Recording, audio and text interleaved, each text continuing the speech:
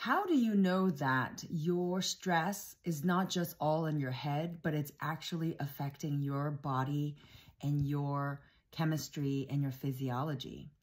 My favorite exercise is having people do this thing called the lemon exercise.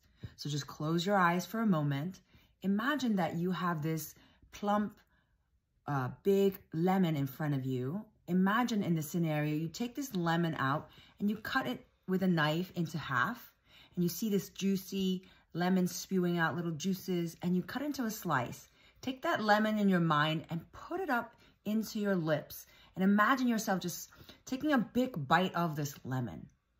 So now open your eyes. How many of you actually feel your lips puckled in, you have juiciness, and you're feeling saliva kind of secreted because of feeling sour, or the imagination of sour is actually doing something to your lips or your chin or your saliva?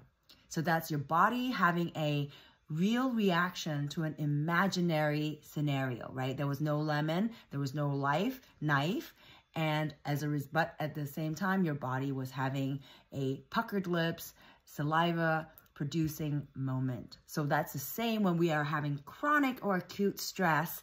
What had happened is it actually in our mind creates this really real experience, and our body responds to it by having adrenaline, by having cortisol, which is a stress hormone that long term, if we do it over and over again without stop, it would actually start changing our body, changing our chemistry, and affecting our body long term. Hi, I'm Dr. Lowe. I am a functional medicine doctor and integrative medicine specialist.